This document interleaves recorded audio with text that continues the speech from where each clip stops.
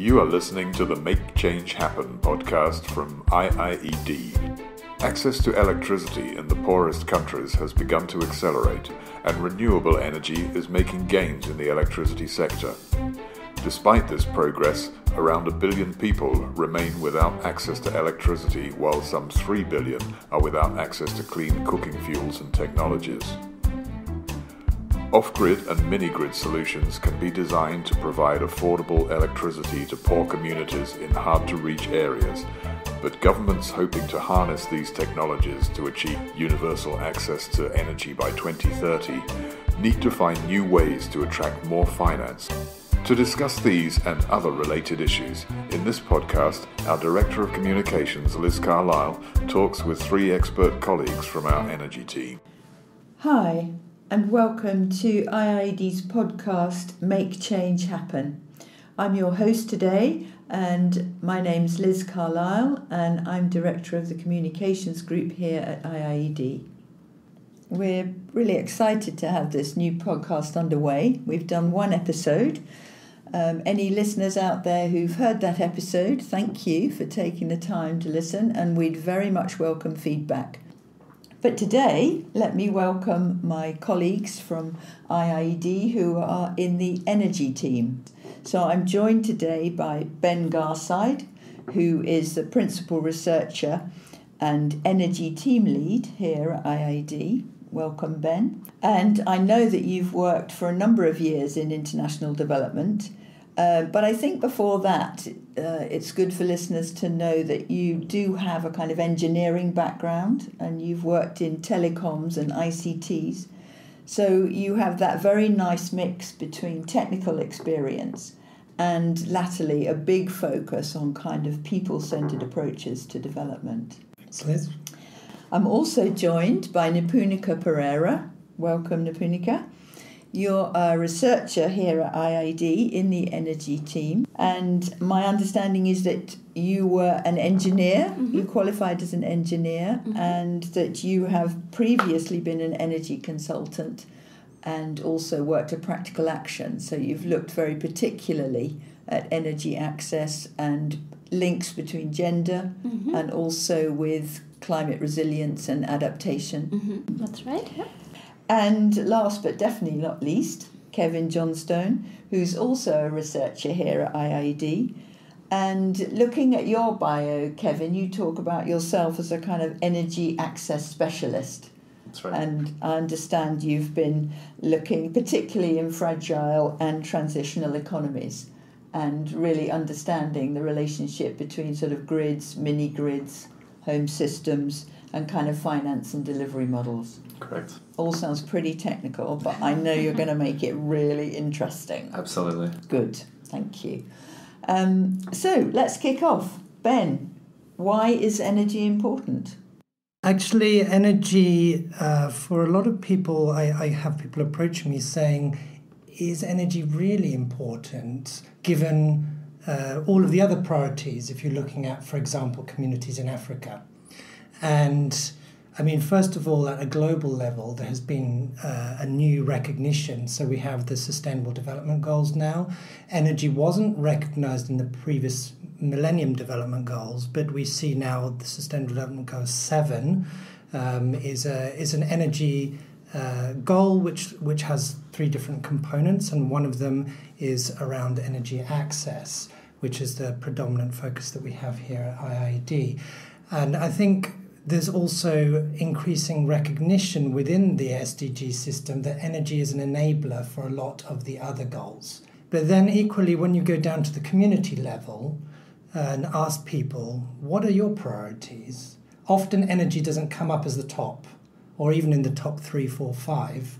And then you say to them, well, you're holding a phone in your hand. Where did the power come from that? So there's a more in-depth conversation, a more informed conversation that when that takes place at the community level, people really identify then with energy within health, within education, within livelihoods, jobs and income, and how there is potential there to improve lives.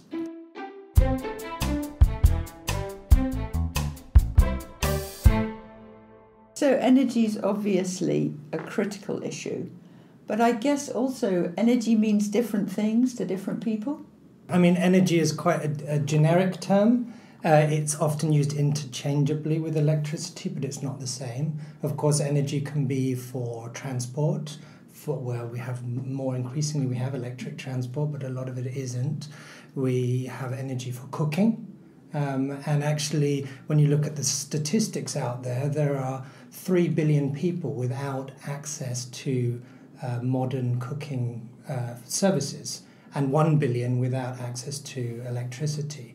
So we really have to be quite specific about what we mean, and more importantly, what the energy is to be used for to make changes. Well, we can think about it another way. I guess when we look at these big global statistics, they're big numbers that are thrown out, but they mean different things. And my understanding is for that 1 billion, it's that these are people who don't easily get access to the big grid system. And for many people, energy means connection to a big grid. Kevin, you know about access. How does that sit with this 1 billion? Yeah, so I think with the 1 billion, a large portion of those people don't have access, for example, to the grid, and in fact live far from grid areas.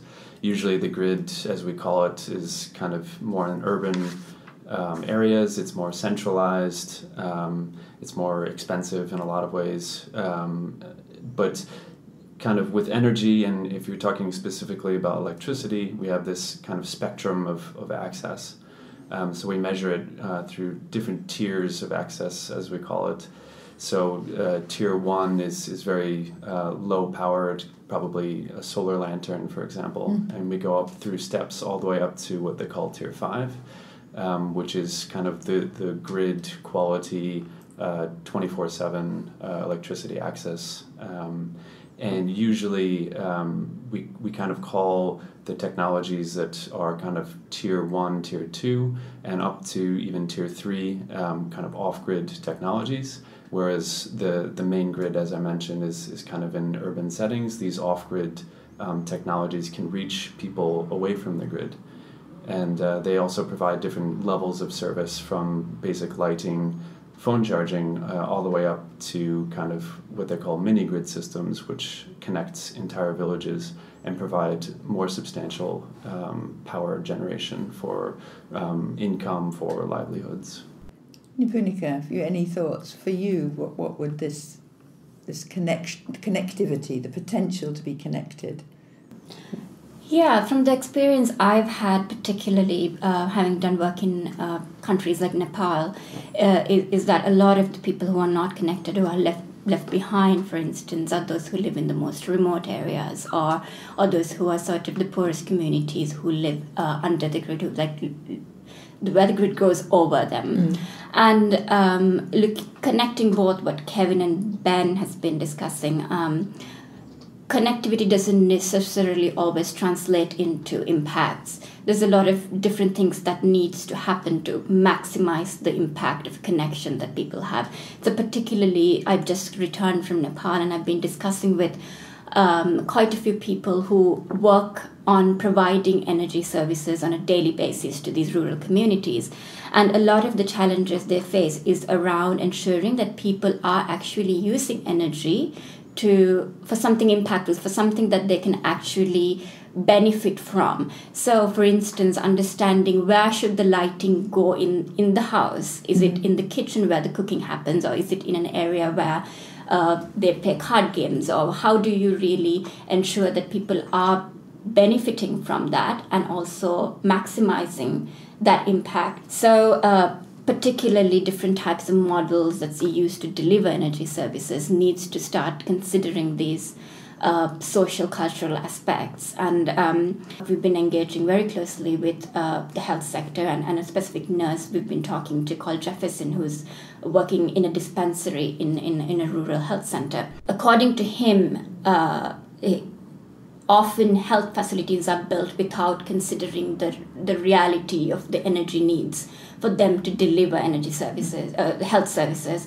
So, for instance, when it comes to providing maternity health services, vaccinations, clinics, or even specific testing for blood testing or other testing facilities that they're meant to do as a rural health clinic, they struggle to deliver it because energy is not often thought through at the very start of it.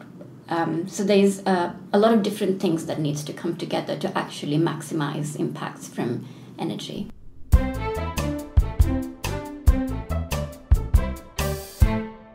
So it sounds really complex. So we've got the complexity of people needing to connect in different ways and from different places. And then we've got the complexity of trying to understand very particular needs and the kind of capacity to make the most of that energy. Absolutely. And the need to integrate the way you do the planning. I mean, Nipunika's just talked about health. Of course, you have education, you have various different sectors where energy has a strong potential to be improving the way that the services are being delivered work. And that's not even to begin to talk about livelihoods, agriculture, livestock, a lot of the potential there where energy can enable. So what we've been finding and sort of getting practical within Kenya, we've been doing some work with CAFOD and Caritas Kitui in partnership with the Kenyan government.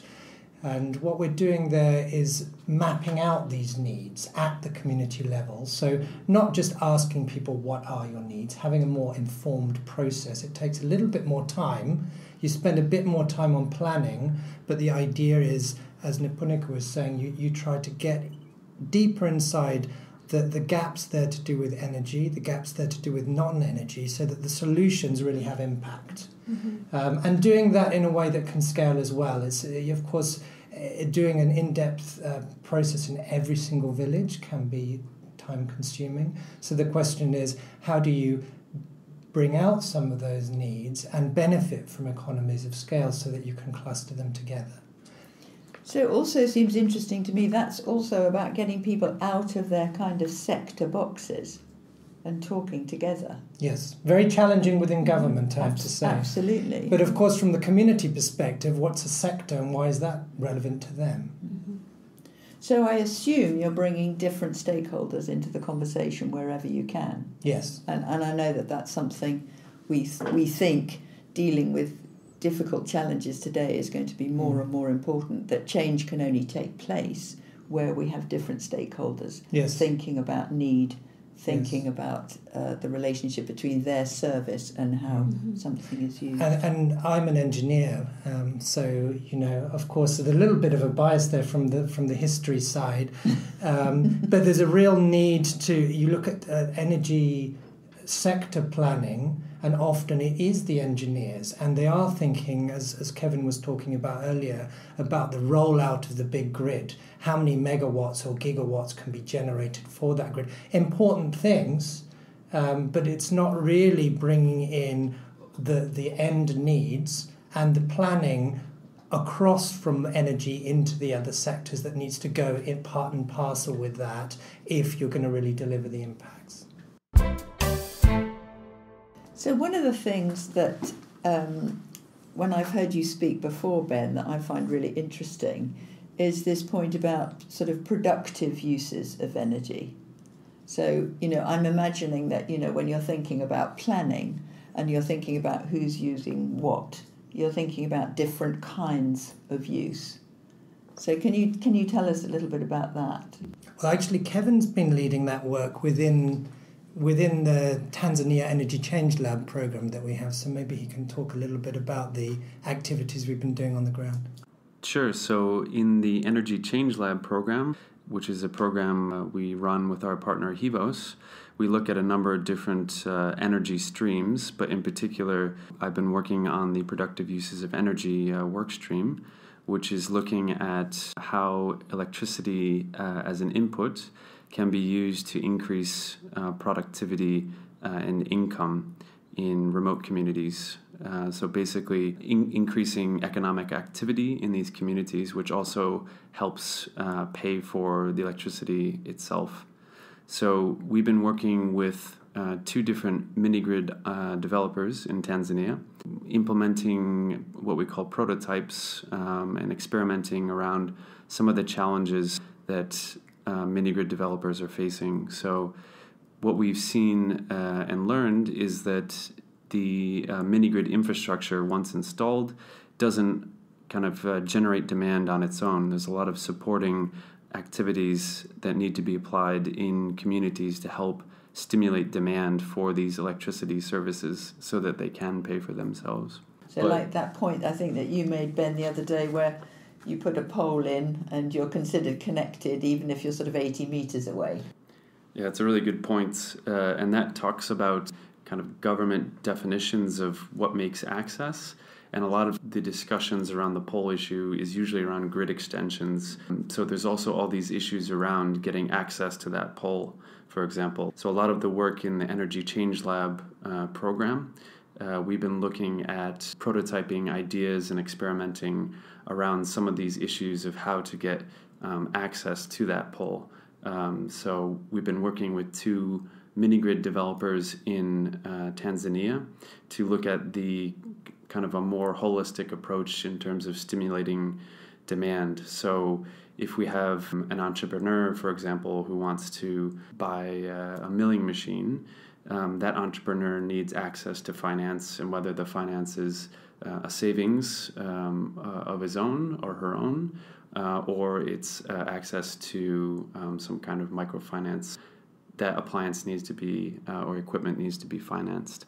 Then we have the technical skills to actually run that appliance. So the entrepreneur needs to understand how the appliance works, how it operates, how to maintain it efficiently, these kinds of skills.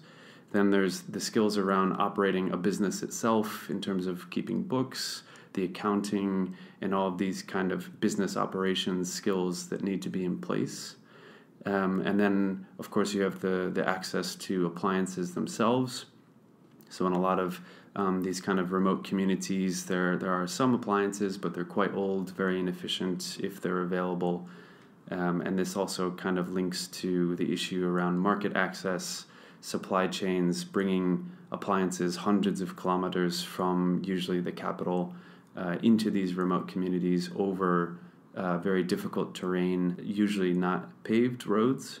And then how do you get technicians to service these kinds of equipment? The technology is quite proven in the field. It works very well, but there's a lot of ideas on the mini-grid itself not being able to run some machinery, which can be true for a lot of the smaller mini-grids, which can be an issue in terms of if you're promoting productive uses of energy. So there's the question of whether or not these smaller grids are actually a viable business model to be pursued.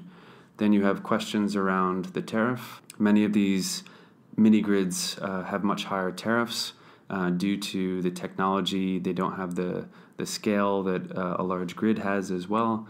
And many, in fact, most of the grids around the world are quite subsidized as a public service. So many of these mini grids are private developers, so not necessarily subsidized through government schemes. So you have a lot of customers who will see, my aunt in the capital city, their tariff is quite low, and I'm paying 2, 3, 4, 5 times more than they are. So there's issues around these kinds of perceptions of equality in terms of the technology.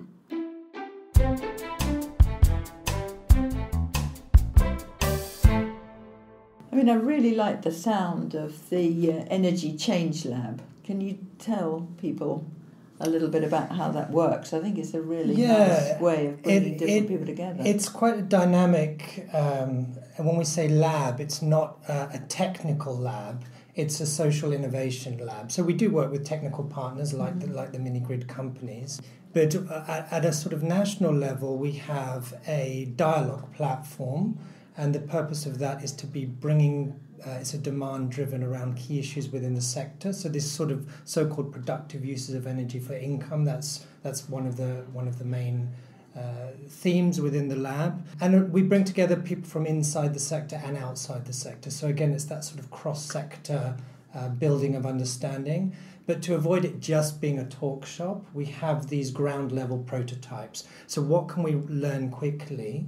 How can we work with communities to understand some of the issues Kevin was talking about? And it's not just building the demand for the productive uses, it's helping manage the demand. So, for example, you don't want a very small village to have 20 barber shops. When one entrepreneur sees another one, there tends to be a copycat culture. So how do you engage with the community to manage that? How do you understand some of those social issues or culturally embedded issues? And it can be just contextual from seeing other things. Kevin mentioned that people think mini grids are inferior. Even household solar panels, so just a panel on the roof with batteries providing lighting. There are some good systems out there. There are a lot of bad systems out there, informal products coming in from China. And so people have the perception that solar doesn't really work. So you're actually starting from beneath a level playing field. So how do you gather all those lessons? And that's what we're doing with the lab through these prototyping processes and bring them up to a dialogue platform, making sure that those voices and the experience from the ground are really embedded so that you can change the way that the design of systems work and the way that policy and regulation happens. Nipunika, have you anything to add on this? Have you seen similar approaches in Nepal? You were talking about the trip you've just come back from. Yeah, I think one of the main things I was wanting to add to the discussion was around the importance of understanding the different end users as well. And often, for instance, men and women think differently. Mm-hmm. So their needs could be quite different as well. Looking at the same example of where do you need the lighting, the woman might want it in a different place to a man. So how do you understand those dynamics and actually make sure that it's leading to the impact that they're expecting at the household? So managing expectations is quite important when you're engaging with communities to provide energy services. And in the PUE examples, we also work with female entrepreneurs because sometimes the needs for training needs might be slightly different, or maybe more mentoring is needed, and there might be social barriers that actually prevent women from engaging more at the entrepreneur level. So this is also again something that the Energy Change Lab has been looking at.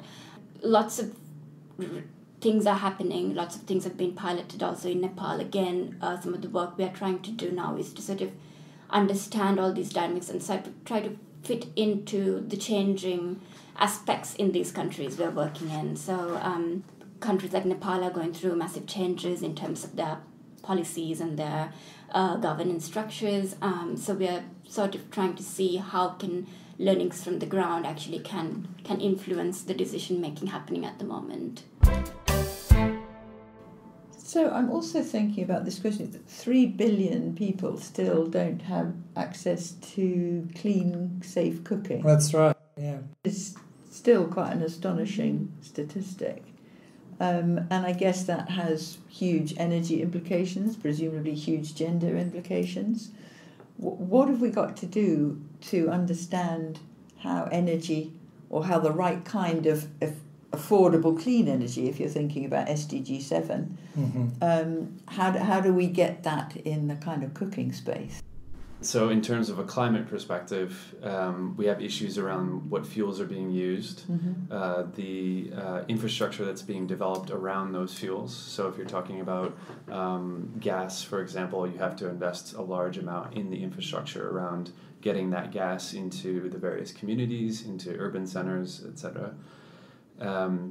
But you also, for example, wood can be a huge element to deforestation. So as we've seen in Tanzania, this is affecting communities that are dependent on wood, for example. But that doesn't necessarily mean wood is bad, because there's also sustainably harvested wood, which takes a lot of investment as well, a lot of resources and time. And these kinds of issues. You've got briquettes made from agricultural waste, which can help farmers with building extra value from their harvest. but feeding into kind of the greenhouse gas emissions, forests are large, carbon sinks, and a lot of them are being cut down for wood, for timber, for fuel, all these other kind of cross-cutting issues.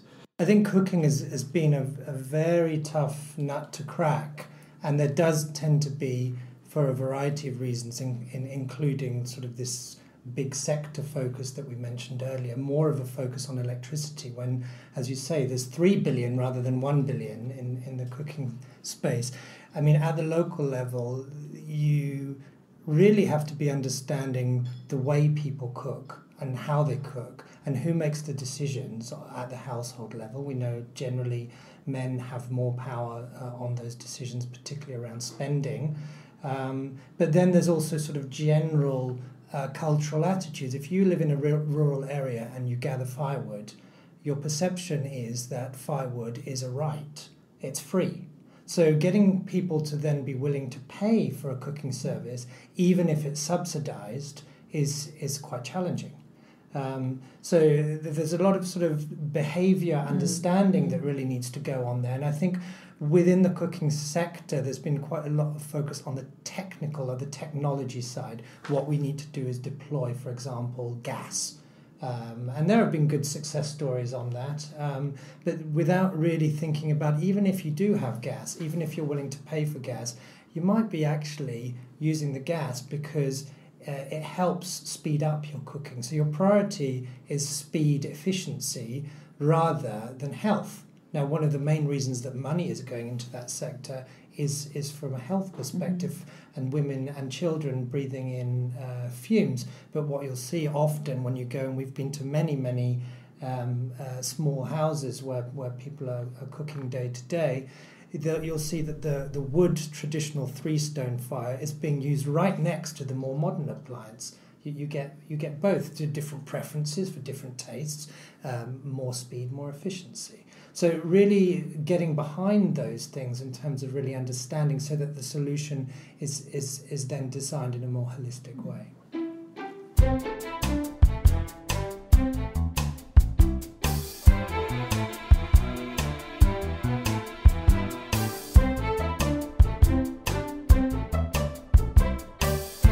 So big challenges.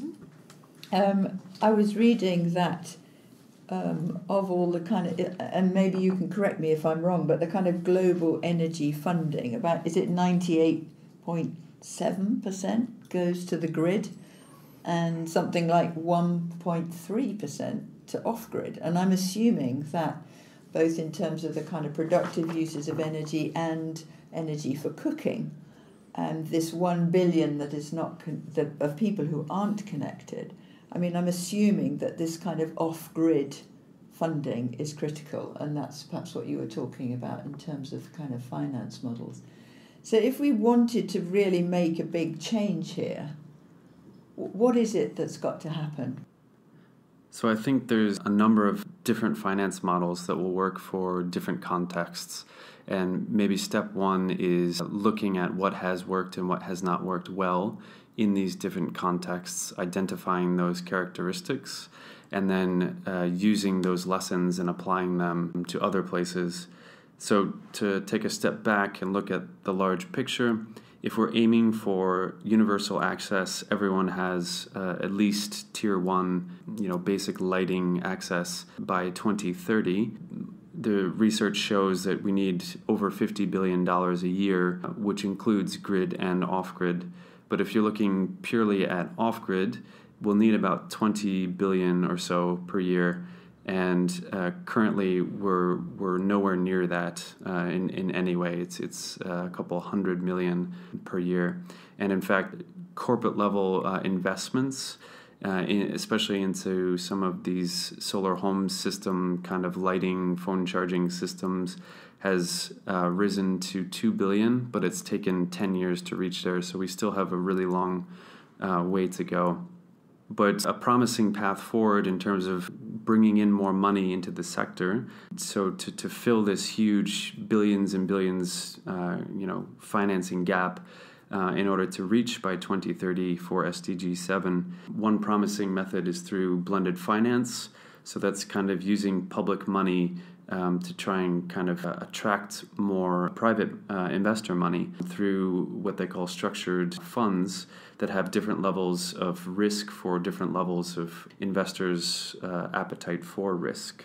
So one promising way of doing that, Sunfunder, which is a financial intermediary, has written a paper that said basically they've been able to use grant money to multiply their investments by 11 into their funds. So blended finance has a promising future for off-grid access.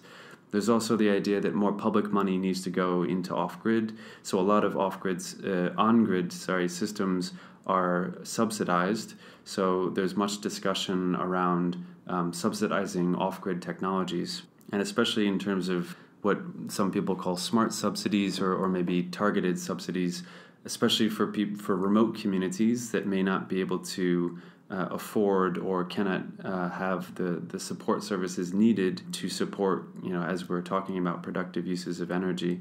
In order to reach these people, there needs to be some kind of targeted subsidy, which requires probably alignment with government policy. And in that light, we also have to look at coordinating planning between grid and off-grid. So the grid in many countries will not be extended in time. It's too costly. So if we can get better planning between either public kind of sponsored mini-grids, private mini-grids, whatever it will take in the different contexts, there needs to be better coordination and planning in order to ensure that the money is used effectively and efficiently. We've just done a big piece of research on this called Moving More Money, but this sort of aggregation idea. So as Kevin was saying, it's important to have more money, but it's also, to be fair, you can see why it's easier for money to go into the large-scale infrastructure. It's one big transaction. You have big power stations built. With the off-grid, you have many millions of different small-scale energy initiatives that need to be started up in order to solve this 1 billion people gap. Back to this challenge that we think about a lot in IIED, which is how to get money to where it matters. Absolutely. Most. And it's not only the money, well, these aggregators and what we've been finding, they each of the ones we looked at is working in a different way, but the aggregation of things like capacity building, technical assistance, information sharing, even logistics, these types of things matter as well, and that sort of economy of scale you can get across aggregation for those types of functions has really helped, but a lot more needs to be done, both in terms of the funding, but also the way that the policy instruments work together with the finance to help get that the money down, and the right sort of implementation models we call energy delivery models, the planning around that I was talking about earlier, so that we can really see impacts on some of the poorest people. Two things I think have come out of today's conversation, and this is the importance of planning. Really trying to understand what it is people need energy for, and making sure the right conversations happen, the right capacity and the right understanding of need drives that.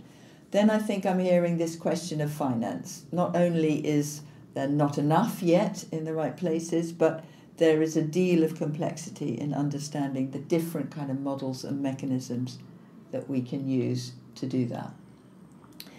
Thank you for that. I wondered if we could finish with perhaps a comment on thinking. I sort of threatened you with a change question earlier, but I'm also thinking that people might like to be thinking about energy in relation to climate change. We know that we have got to support climate change. We know that energy is, I suppose, global greenhouse gas emissions, isn't it it's kind of over 60% is energy. So we need to build up renewables, and we're only at around, is it 17%, I think? So where in your thinking, in your energy discussions, how does this sit and align with the climate emergency?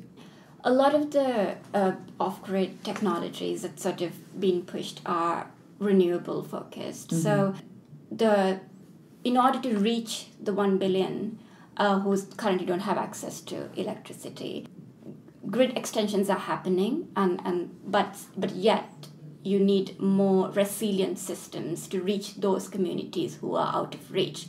And in most of the countries, they are in very remote areas. There's a lot of issues around access. I think from a climate mitigation perspective, off-grid technologies really contribute to these countries who need to now bridge this gap of energy access by pushing for more and more renewables, and off-grid is a main part of it. And in terms of climate adaptation, where communities are very poor, rural communities are currently facing climate issues because of droughts and other issues. So that there is the opportunity for using off-grid renewable energy technologies, and it needs to be looked at more to see how it really contributes to climate change adaptation and building resilience of these communities. But from a mitigation perspective, again, you have countries where, like Bangladesh, where the emissions are significantly low compared to countries, more developed countries, but there is a huge community still wanting access or still left behind without access. There's a huge need for actually promoting more renewable energy systems, and there is a lot going on. For instance, through programs that's done by IIED, who is the Infrastructure Development Company Limited in Bangladesh, who's promoting solar mini grids, and some of these mini grids are also used to fueling electric vehicles, electric taxis, and all that. So yes, there's a huge potential, and it's something that countries have started thinking through. I don't know if there's any experience from Africa you want to add. Well, just to add, I think, as you're saying, the important thing really is some level of inclusion. So at the local level, we have to think about how people get access. A lot of that is already starting to be delivered through renewable energy. And then we need to build in that resilience component so that we're planning, and those sort of local planning tools that we mentioned that we've been working on, that helps, because if you're thinking about solutions more holistically, you have to be thinking about what's happening with the climate whilst we're planning our water pump for that solution. But then if you go back to the big infrastructure and the main grid, and that's the biggest opportunity for mitigation of climate emissions, there's a lot of pressure out there, and there needs to be more, an increasing pressure on the divest invest agenda. So really putting pressure on for UK government, for the African Development Bank, the World Bank, to be not investing in coal, to be not investing unless there's sort of good reason in some of the sort of still carbon emitting but so-called less carbon emitting. So there's a lot of that, but then we need to be ensuring that it's happening within, if we're talking about green economies, that it's inclusive green economies. So we're not just saying that the greening should happen without the access and the impacts for some of the poorest, who of course generally didn't create the climate problem. So what I'm hearing, though, which is good news, is that the approaches, the things we're thinking about, the ways in which we're thinking about this, very closely aligned to the way we need to respond to climate challenges, and that by doing that in a holistic way, we've got an opportunity to build benefits all round. Well, I think I'm going to say thank you to you all for a really interesting conversation. I hope our listeners have enjoyed it. I certainly have. And I think actually what it's made me realise, particularly from the kind of productive uses of energy and the cooking dimension, is that I personally need to go home and understand a lot better about sort of where my energy needs are. What am I contributing, or what am I overusing, or how am I going to respond to this? And I realise that I just make assumptions because I turn on a light, but I need to understand this a lot better, and I've really enjoyed our discussion. Find out more about Nipunika, Ben and Kevin's work and the issues discussed today. Visit www.iied.org/energy. You will also find recent briefings and papers on our Publications Library website at pubs.iied.org/energy.